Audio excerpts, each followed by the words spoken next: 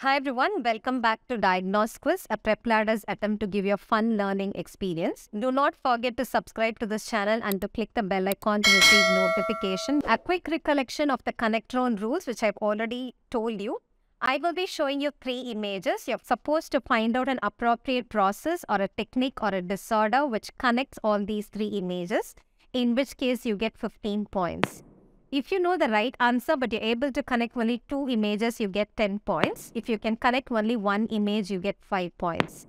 And for every right answer, there is also a bonus question. If you get the bonus question also right, then you get additionally 20 points. I'm also curious to know your total score. So at the end of the video, do not forget to type your total score in the comment section. The other 3 images, give yourself 45 seconds time and come back to know the right answer.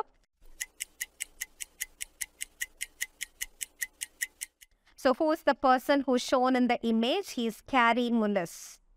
What is that he discovered or invented? He invented polymerase chain reaction.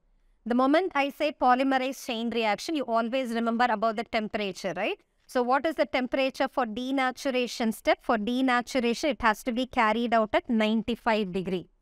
So any enzyme that you use for PCR should be thermostable. You cannot use a human DNA polymerase. So what is the next image? The next image is a hot spring. Only an organism which lives in hot spring will have a thermostable enzyme. So what is that organism? The organism is Thermus aquaticus. And that is why the DNA polymerase is Taq DNA polymerase. So the Taq DNA polymerase is capable of withstanding cyclical rise of temperature to 94 or 95, and that's why it's used for PCR. Now what is the third image? Third image is the instrument that is used for PCR, which is thermocycler, which can cycle between temperatures. Denaturation 95, annealing melting temperature -5, elongation is 72 degrees. The instrument just cycles between temperatures. So the instrument is called as thermocycler, which is a very sophisticated equipment which cannot be installed anywhere. The training cannot be given just like that.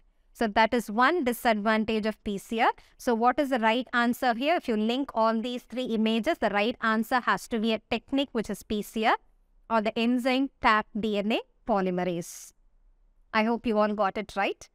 Now, type the score that you got so far, okay? Now, what is the bonus question? What is isothermal amplification? This gained importance during COVID-19. So, during COVID-19, because we had to make the diagnosis even in the periphery, but even in periphery, you cannot just like that install thermocyclers, cannot give training. We became dependent on something which is isothermally amplifiable, wherein the temperature has to be maintained at a constant temperature so that you don't have to be dependent on thermocycler. So the assay is LAMP assay. What is LAMP assay? Loop-mediated amplification assay, because it's always carried out at 60 degrees. Reason is we use a special DNA polymerase here, which is BST DNA polymerase, not the Taq DNA polymerase. Here it is BST DNA polymerase, which is Bacillus stearothermophilus. Does that ring a bell? You must have learned about this in autoclave, bioindicator.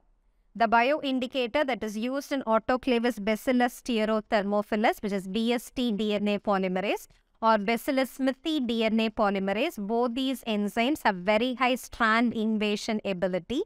So you do not have to raise the temperature to 95. All steps can be carried out at 60 degrees. That's why it's called as isothermal amplification or LAMP assay. So that's all for this topic, and do not forget to subscribe to our channel, because we'll be releasing out so many topics and so many concepts that will be of use to all NEET PG and next PG aspirants. Thank you.